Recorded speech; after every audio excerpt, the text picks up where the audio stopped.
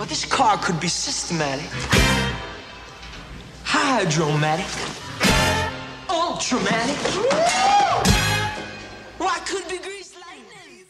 Hi, my name is Lauren Lynn, and for my MAE 52 project, I built a 1946 Ford Coupe inspired by the car Greased Lightning. The construction and assembly of this car took me over 50 hours. The body of my car is made of 118 surface bodies, 10 unique solid bodies, and 8 moving parts. I created the surface bodies with projected curves, 3D sketches, boundary surfaces, and surface fills.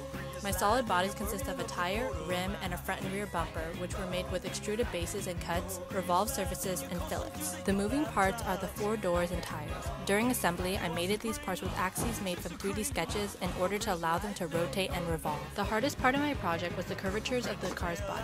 Many curves were not defined clearly on the 2D blueprints, so I utilized reference photos to get a better visual.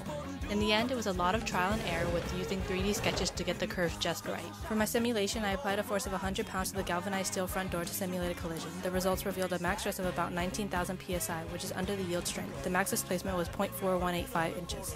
I had a lot of fun adding the unique details. I utilized the split line tool to add the lightning bolts onto the curves of the car. I also added a license plate made from extruded bases and fillets and included my name to add a personal touch. On my tire, I placed the Ford logo with the decal tool. Thank you for listening, and I hope you enjoyed this video.